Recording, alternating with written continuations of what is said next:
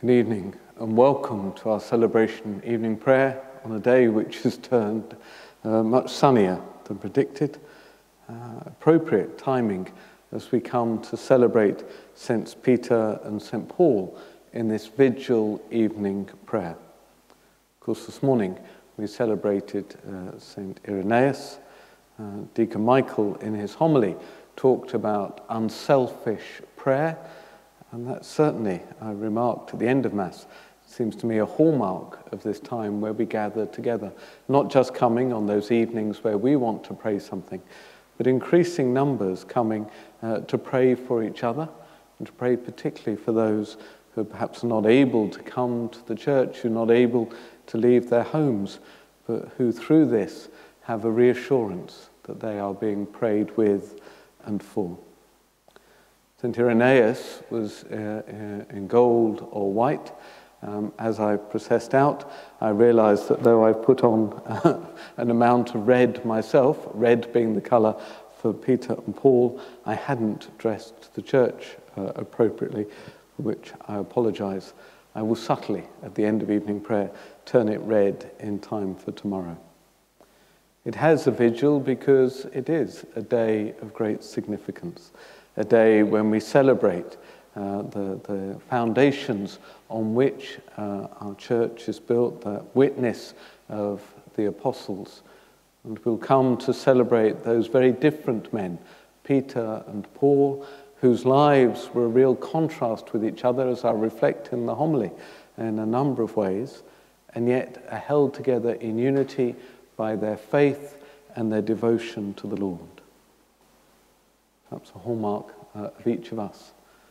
Very different in all sorts of ways, in backgrounds, and where you are at the moment, with how your day have been, with the problems, with the joys that you have in life. And yet we are united here as we come to bring them to the Lord. To join with the psalmist in reflecting on God's presence in action in our world, and to pray that we might continue in our own confidence in that action as we bring our intercessions. Mary, of course, had great confidence in the Lord. It's what enabled her to respond so immediately to the call of the angel. And it's with that that we reflect as we begin our evening prayer.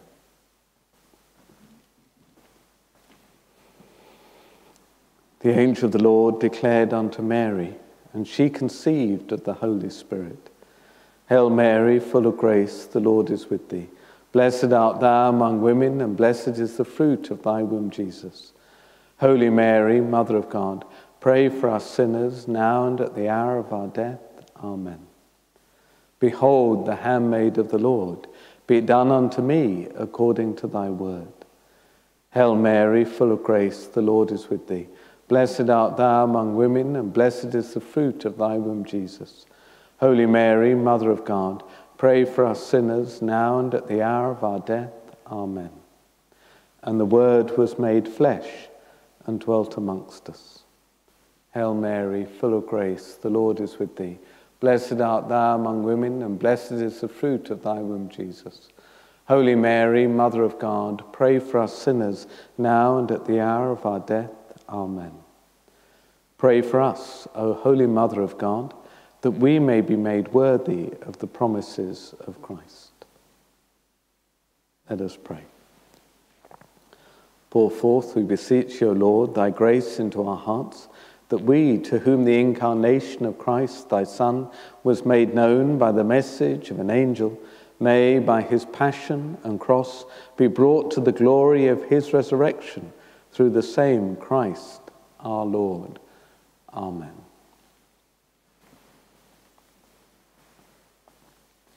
O God, come to our aid. O Lord, make haste to help us. Glory be to the Father, and to the Son, and to the Holy Spirit, as it was in the beginning, is now, and ever shall be, world without end. Amen. Alleluia. Let the heavens with joy resound, and earth the chant re-echo round. Nor heaven nor earth too high can raise the great apostles' glorious praise.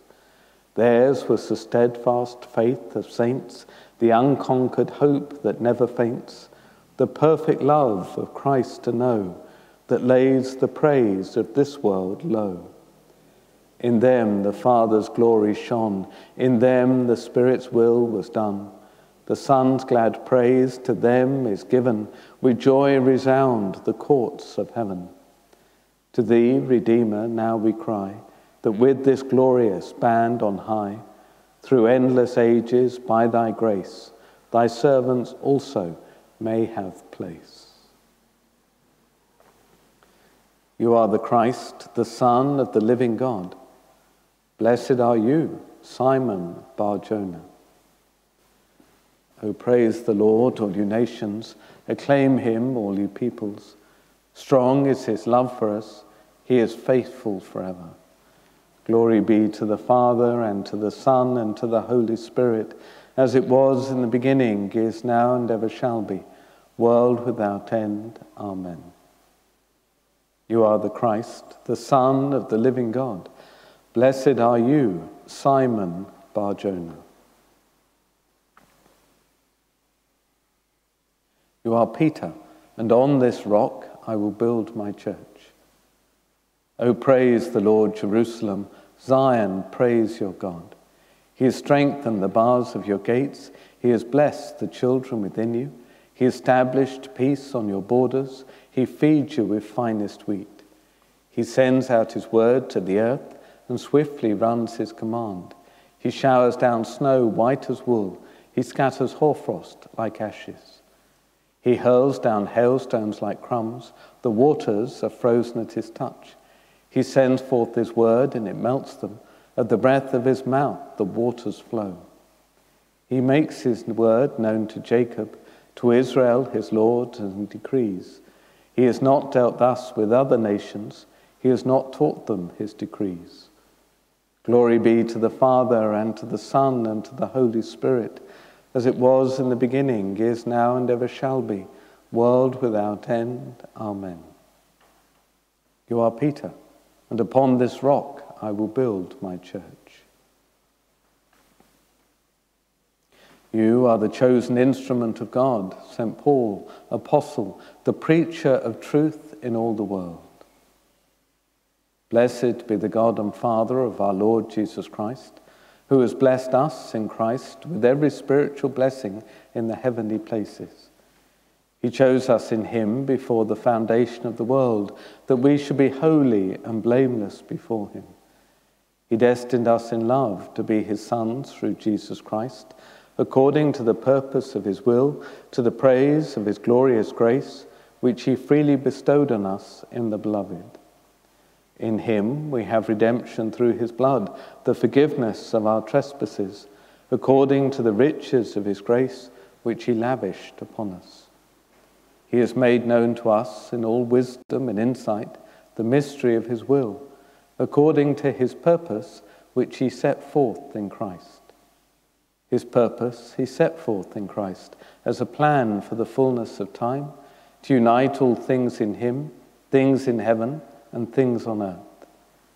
Glory be to the Father, and to the Son, and to the Holy Spirit, as it was in the beginning, is now, and ever shall be, world without end. Amen. You are the chosen instrument of God, St. Paul, apostle, the preacher of truth in all the world.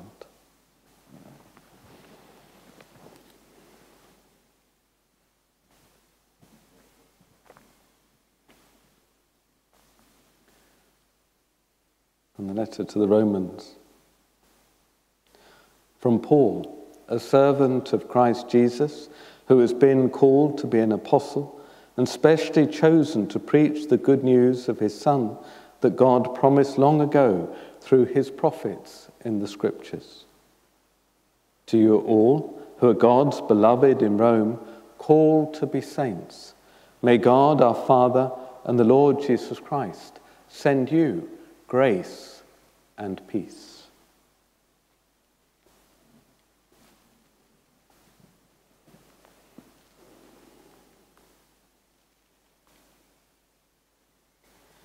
The apostles proclaimed the word of God and feared no one.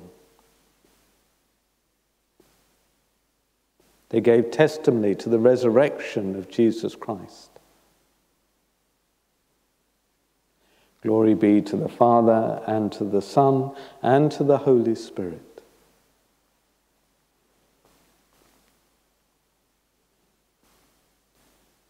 Glorious are the apostles of Christ. They loved each other in this life. They are not separated in death. My soul glorifies the Lord. My spirit rejoices in God, my Saviour.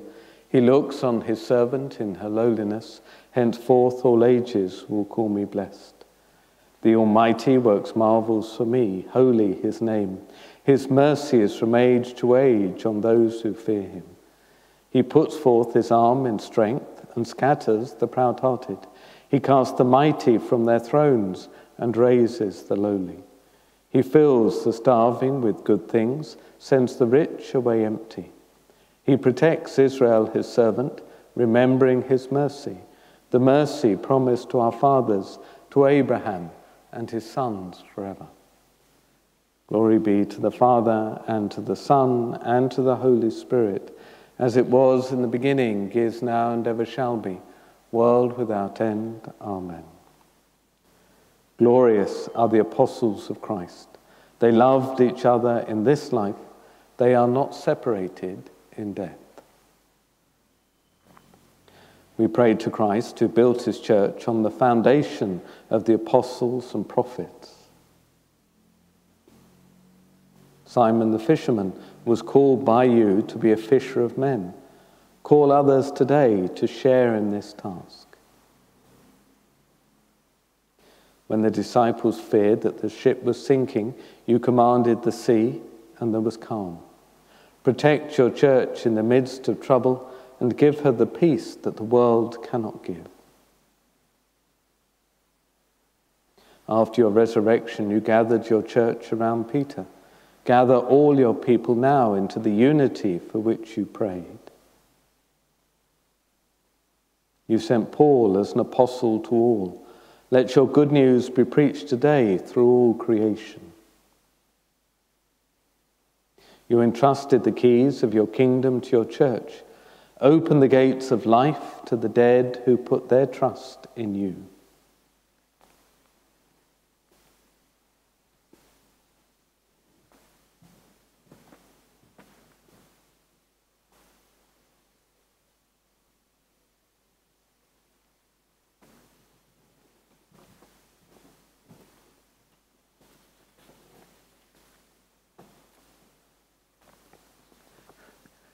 You may be able to hear in the background one of the parish youth groups is again meeting.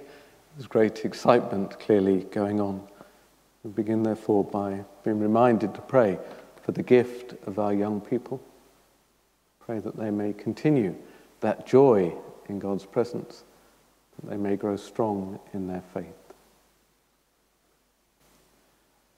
Val asks that we might pray for her good friend, indeed a good friend to many of us at St. Mary's, Philomena, on her birthday today. To pray too for her granddaughter Margaret, who was 20 yesterday. Angela asks on the anniversary of her sister Trish's death 16 years ago that we might remember her in prayer. Indeed, there may be many who remember Trish Winchester, who was a parishioner in St. Joseph's in the 80s and 90s. Maureen in Merseyside asks prayers for a dear friend Eileen from Leicester Forest East, who is suffering from very painful shingles. Elizabeth asks that we might light a candle tonight for Paul, Alan, Ben, all needing their prayers in relation to health. Stephen asks that we might pray that his eye appointment on Wednesday leads to the treatment he needs, that his health may continue to go strong, and he asks us too to pray for his siblings, Sina, Mike, Maura, Carmel, and their families, and for his son David and for his family. Carol asks that we might give thanks for all those who've been praying for her. And indeed, Carol, we continue to pray for you. Elizabeth asks that we might pray for grace to discern, for the grace to discern God's will in her decision making.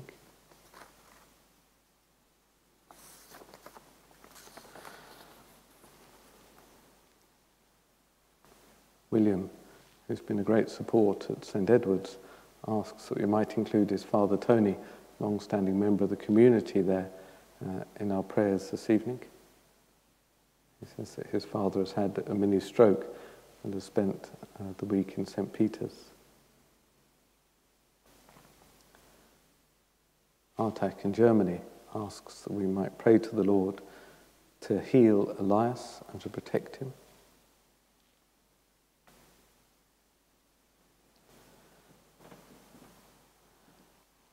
Anne asks that we might pray for Disney, for her recovery. Request too from Anne that we might pray for Sean, for Ian, as they prepare for ordinations at diaconate, and indeed for Bernard, who will be ordained with them, who will serve his diaconate in Sussex.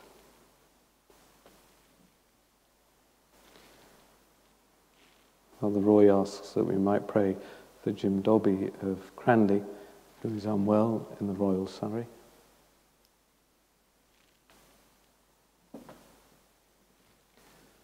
We continue our prayers for Father Thomas. We pray on the anniversary of his death for Father John Healy, former parish priest in St. Pius, a much-loved pastor.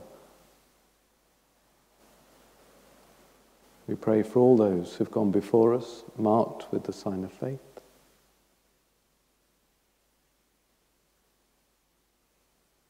And we remember all those unnamed for whom we have promised our intercession.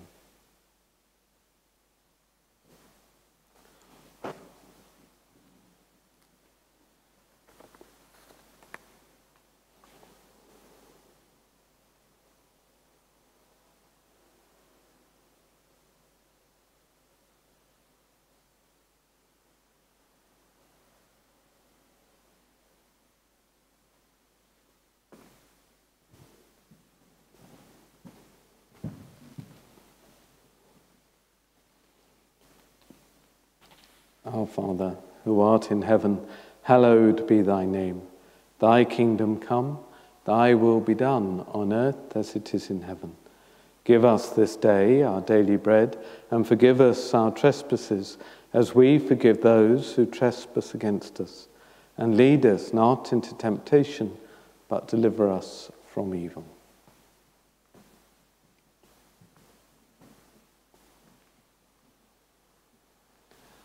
Let us pray. Lord our God, may the blessed apostles Peter and Paul support us by their prayers. Through them you first taught your church the Christian faith. Provide us now, by their intercession, with help for our eternal salvation. Through our Lord Jesus Christ, your Son, who lives and reigns with you in the unity of the Holy Spirit, God forever and ever.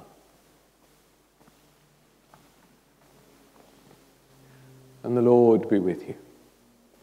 And may Almighty God bless you, Father, Son, and Holy Spirit. Go in peace, glorifying the Lord by your lives.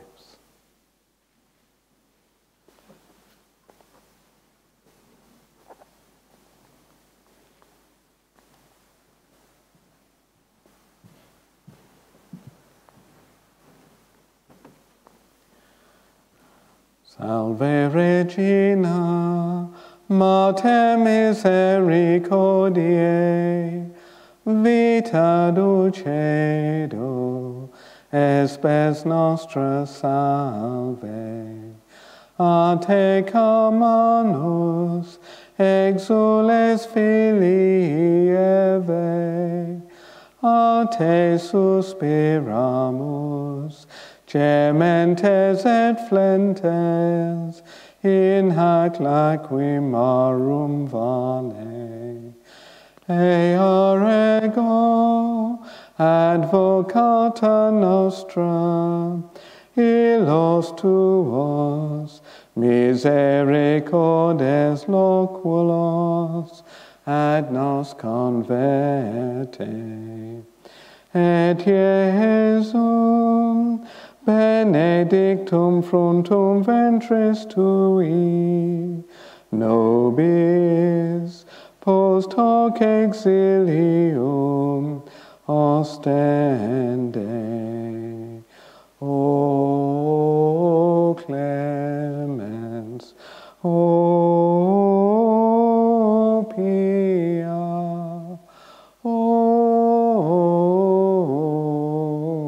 dulcis Virgo Maria.